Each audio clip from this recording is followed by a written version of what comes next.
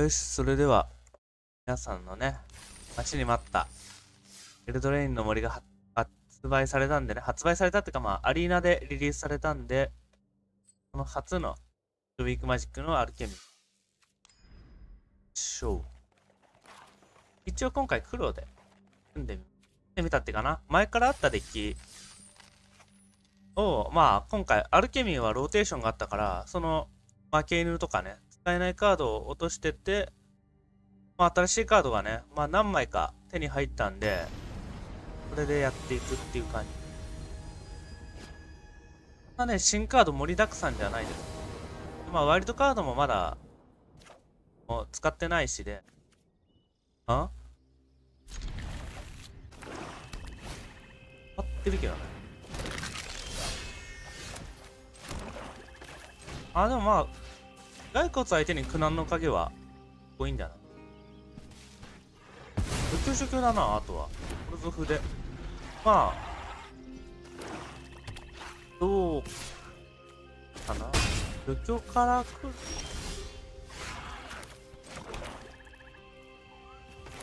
はい。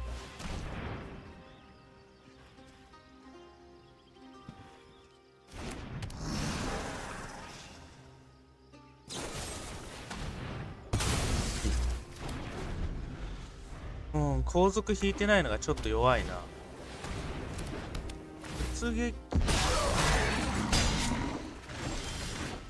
レオル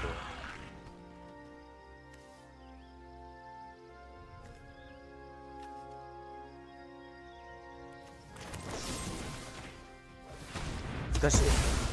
なかなかデッキが弱い気がする。そんなに変えてないんだけどね。やっぱり2マナ域の何かがいなくなったりしたのはちょっとつかみたいのかな。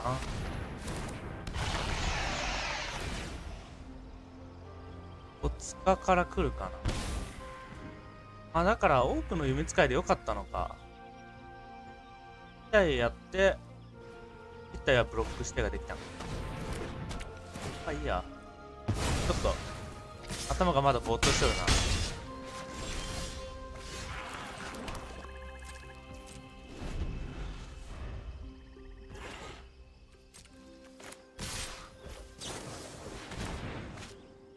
これで何か引けばすごいなんか泥仕合っぽい感じにはなってる。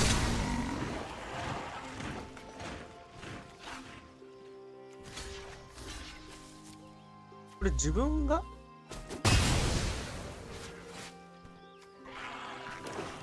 あなたのコントロール下でね。はいはい。じゃあ殺害からいよいよだな。おリング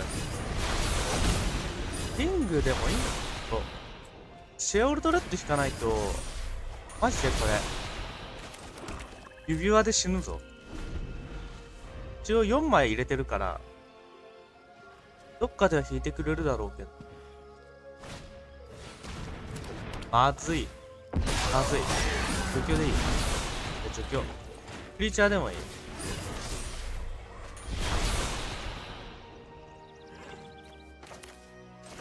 2点食らって2点食らって残り5。さすがにだな。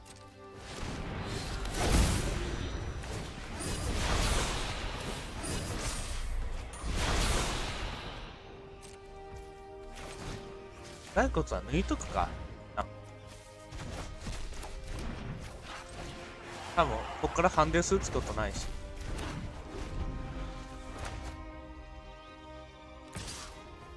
これなんか除去引かれてたら嫌だな。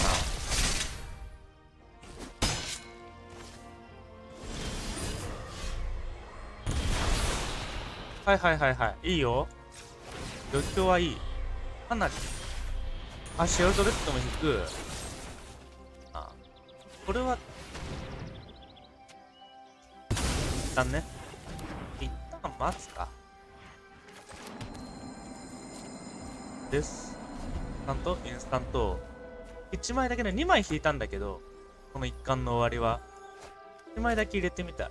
4マナ域がシェオルとリングで44入ってるからこれ、除去っぽい。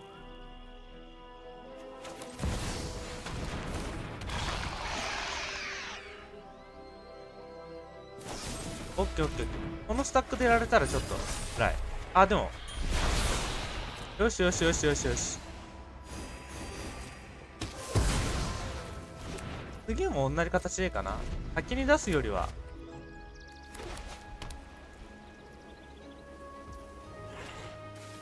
でもなんか、おかげさまで。リング様々だな、ほんと。リング入ってないとデッキじゃないまであるもんね。あるけど。よし、圧倒的リソース差。全然違う。デッキ引いた数が。相手、なんかデッキ多くね？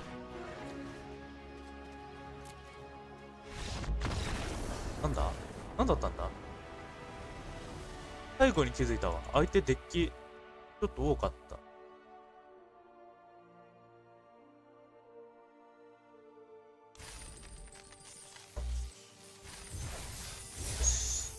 よし。まあ、今回、スタンダードの方はローテーションしなかったけど、あれ、アリーナやってる人からしたらすごい、参入障壁だなって思う。カードがそんだけ必要になるから、結構始めるの大変だと思うんだよ。今まで、年間分だから始めやすかったってのはあると思う。カードがね。はい、本当に3年間分のパックを剥いていくわけでしょ。始め方わかんないよね。これがあるな。これはエンチャン。これは、で、これが除去。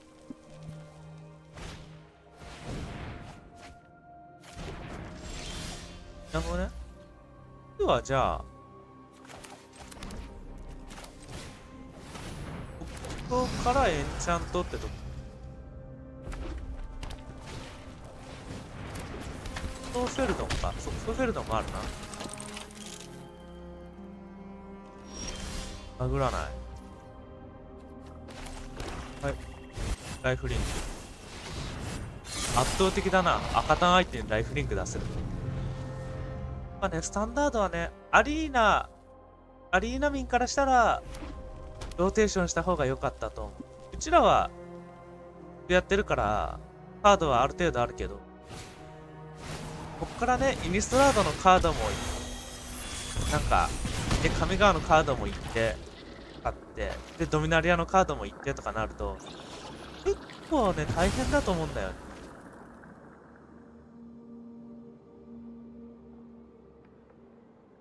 だから、まあ、ちょっともう折り合いがね、まあ、紙の方と折り合いがつかんかったっていうのは、まあ、わかるけども、なかなか難しいところがあったなって思う。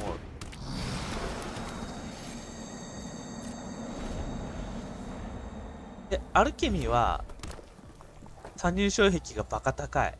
もう、これマジで思う。ワイルドカードの量、必要な量、勘違いだもん。コース10ペル使ってくんねえかな。ああ、そう。それはうまいな。あ、それはうまい。ブロックできます。いける。あ、うまいな、それは。コスを除去で残してくるのは、強すぎるな。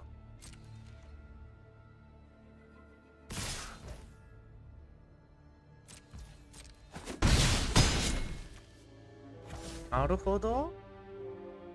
熱いね。まあ、熱いんだけど。かな。リングが先か。先っぽい。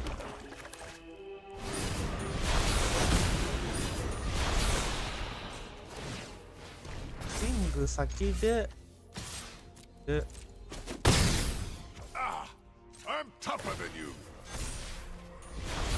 除去。まあ、脅威自体は弾けるけど。どうなの？自体弾けるけど。シェオルドレッド先かな？相手のハンドも見えてるし。シェオルから。はいはいはい。あ、オッケーオッケーオッケー。これで、あれだわ。コスを布告できるわ。これでコス、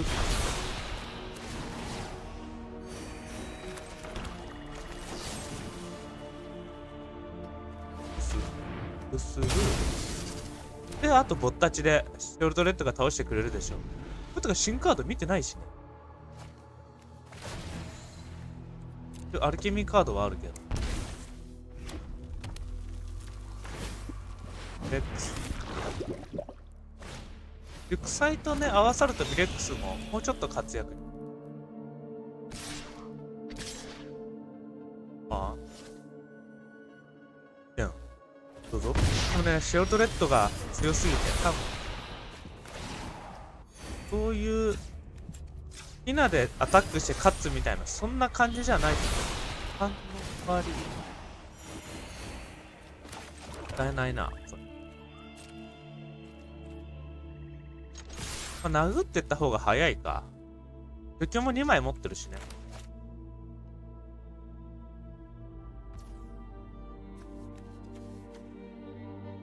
あ、パンプ。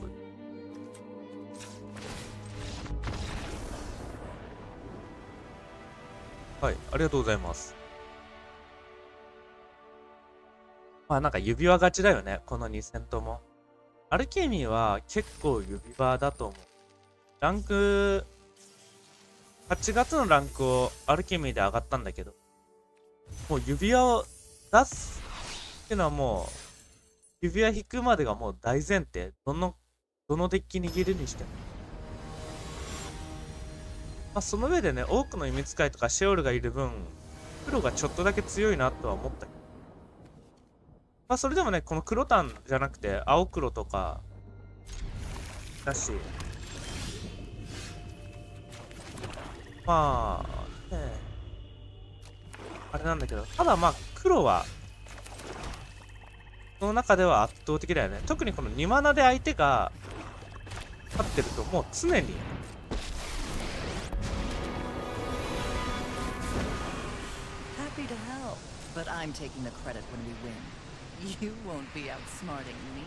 かな。ちょっと後手だしね、除去は大切に取っときたい。これで11交換で駆け抜けこう。よし。まあ、竹沼もいなくなったから、別にプレンズウォーカーとか、流行する意味ないんだよ。僕ね。先ドローからの、はい。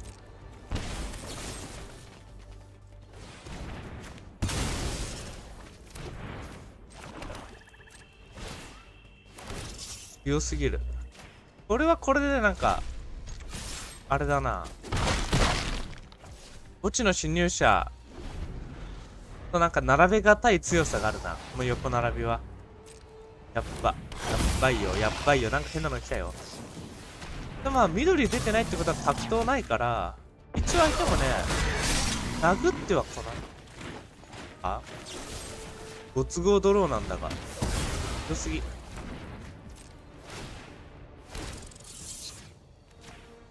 まあ一応リアに先は潰しとく。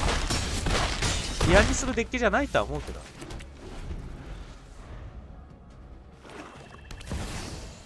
シェオルドレッド、肉体ぐらい、なるほど。全般して、5点。あ、足りてねえか。足りてないな。まあ一応相手回復せんように、シェオルドレッドだけ置いとく。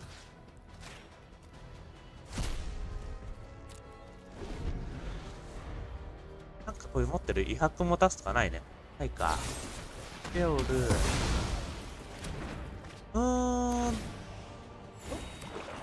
殴ってきたら、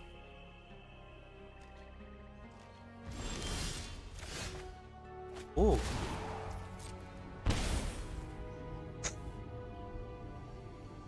5、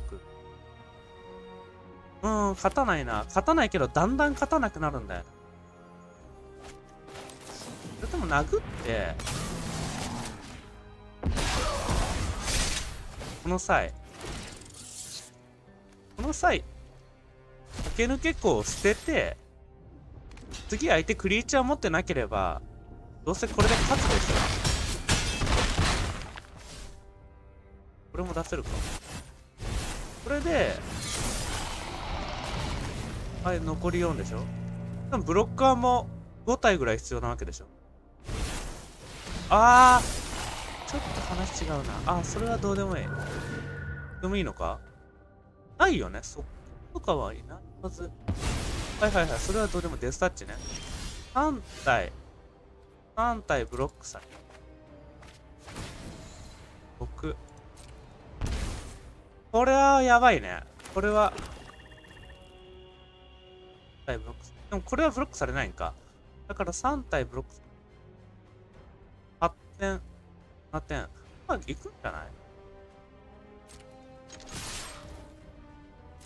あ、違うか。2体ぐらいを。ギリか。待って。2体ぐらいちょっと全然計算しなかった。2体を。あ、じゃあ、いったかな。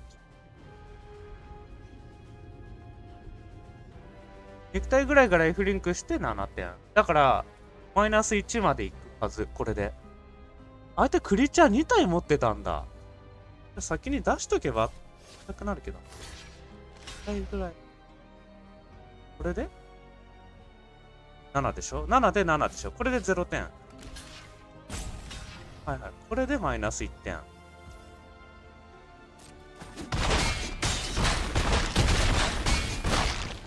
オッケーオッケーオッケーオッケーオッケー。よしよし、ナイス計算。なんか全然計算しなかったけどね。後付けで。後付けだけど、いい計算でしたね。いや、あそこからクリーチャー2体出るっていうか、そのライフリンクが出るとは思わんかった。そっかそっか。そういうこともあるのか。ちょっともう一戦ぐらいしようかな。なんか気分いいわ。干渉して。さっきの2戦が指輪勝ちだったからね。ちょっと味気なかったけど。最後のなんか一戦結構良かった。先行。なるほどね。先行は、これのおかげでアクションが1個増えたのは嬉しい。今までこのハンデスが、あとなんかまあ、ファイレクシアンに変身する、なんか潜伏工作員みたいなのがいたんだけど、あれを入れるかだったんだよね。このデッキには、そのクリーチャーの方入れずにハンデスを入れたんだけど、このおかげでね、マナカーブ自体は埋まっていきそう。今回は、ハンデスからいきます。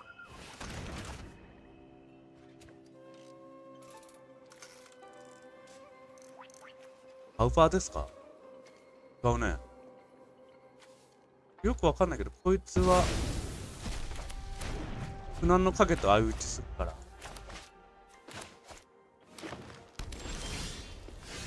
次もね、いるのはデスタッチなんだよね。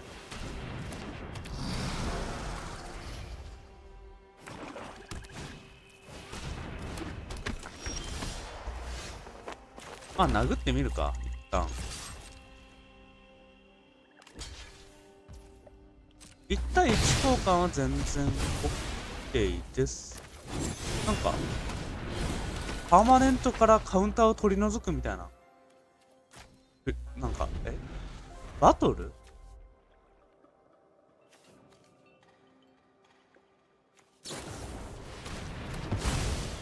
なんかわかんないの来た。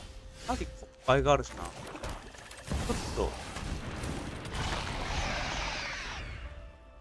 っと指輪出しにくい。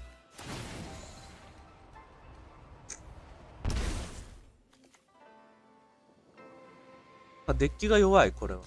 でもね、これなんだと思う。多分、加入障壁だって思うのはね、これなんだよね。アルケミーって、今回ミッドウィークマジックやってるけど、埋めねえよ。本当に。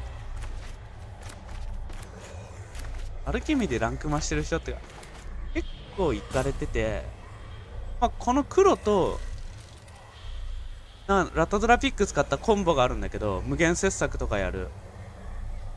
なんかゴラムとかね、ゴルガリのゴラム使ったりした無限切削ってかな。まあ、エリスと混ざって無限ドレインしたりとかってあるけど、結構高い。なんかそのデッキ自体はね。だってレアとか神話レアがもうメインになってくるから、アルケミーはね、たまにこういう変なデッキ当たるけど、あんま勝負になんないよ。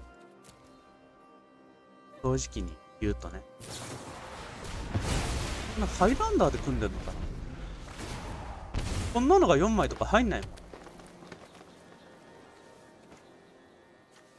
もん。もうこんなのが4枚。これで4スロットとか埋まってたら、さすがに話にならんので、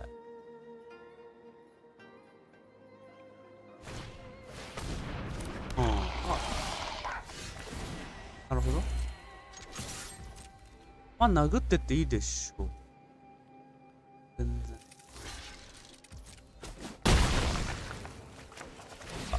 勝負を焦る必要すらないな。は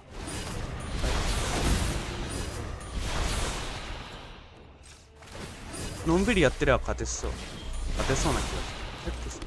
やって、なんかハンデスも打つタイミングないな、あんまり。おお、クリーチャーが出てくる。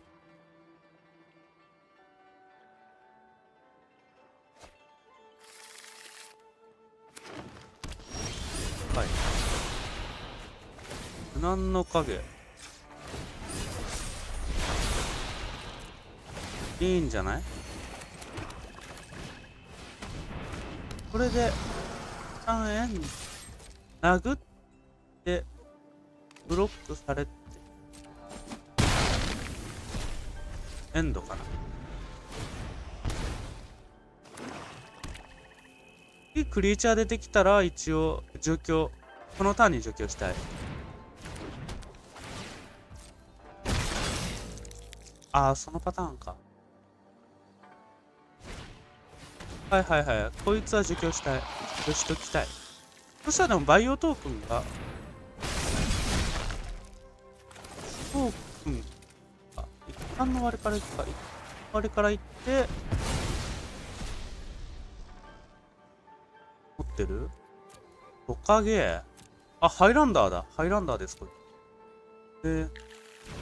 じゃあ弱めから引いたな。結構レアとかも持ってるんだ。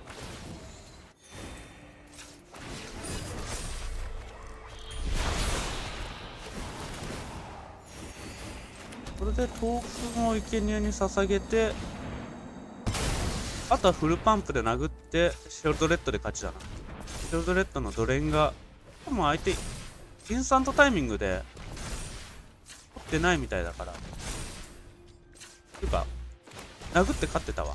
はい。まあ、いいんじゃない？なんかでもね、アルキミーのデッキ公開しても、くれませんは結構いる。怪しいよね。まあでも、ミッドウィークマジックはなんかみんながやるから、一応ね、デッキは公開しとく。で、今回、この、アルキミー側の致命的な欠陥があって、を発見しちゃって、今回ミシュラランドが出たじゃないですか。対抗色のこういうの。これらがあるのに、あれなんだよ。部員が落ちた。アルケミーで。だから土地が割れない。スタンダードの方は、あ、これはここでは変えるね。スタンダードの方ではまだ残ったんだけれども、インストラードにあったんかな。今回その、土地割れないんで、このミレックスとかミシュラランドはアルキミ側では置き放題だね。土地は割れない。で、他に割る手段もなかったと思う。アルケミ。なんかあんまり土地って昨今対象にしないから、結構そのランプとかコントロールとか強くなっていった後には、土地は結構問題になってくると。かな。まあ、ウィザーズのことだから、早々にね、多分また、土地は割ると思うんだけど、割ってくるとは思うんだけど、なんかの形でね。ただまあ、今のところないから、この環境では、土地はすごく強く使える。これとかも、これとかね。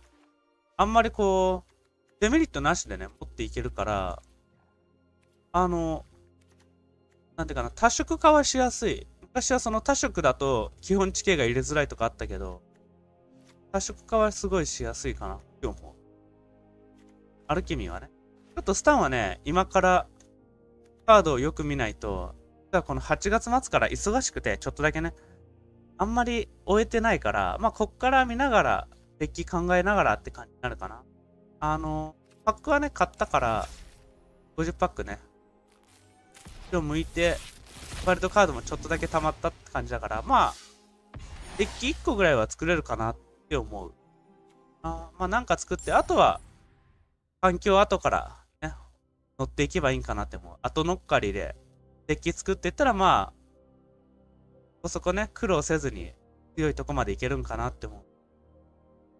まあ、私のスタンスとしてはそんな感じ。まあ、他はね、いろんな人がいろんなこと考えてるから、ちょっとそれも見ながら楽しみにね、まあ、この環境初期乗り切っていこうかなと思います。では終わります。